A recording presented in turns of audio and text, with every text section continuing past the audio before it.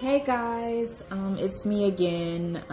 I guess I'm making this video to go more into talking about my spiritual awakening and kind of where I'm at now. Like I was saying before, it was through my spiritual awakening, it was kind of hard for me to find another job. And that's kind of still been the case. Like I work part-time and I've been applying for full-time jobs and I haven't been getting any calls back.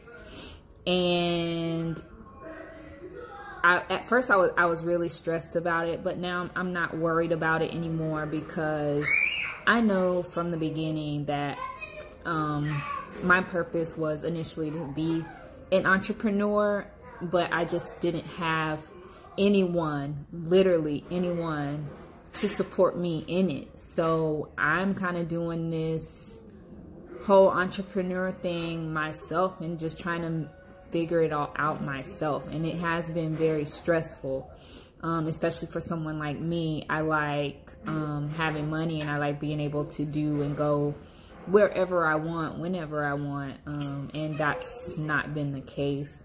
But I'm slowly working on it and I'm figuring out my purpose and the right ways to go about it. Shooting these videos, making fitness videos, and sharing music. Those are the three things I really love to do.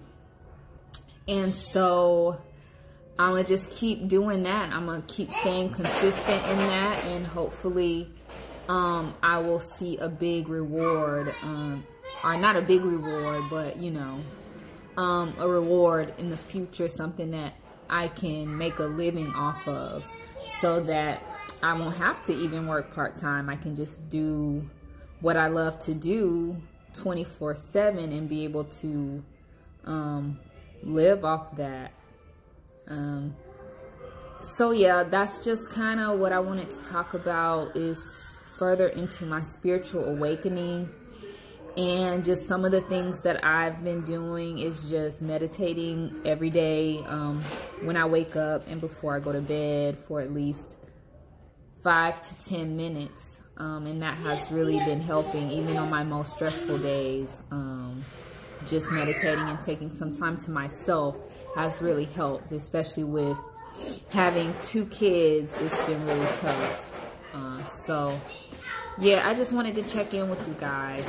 Hope you have a great week.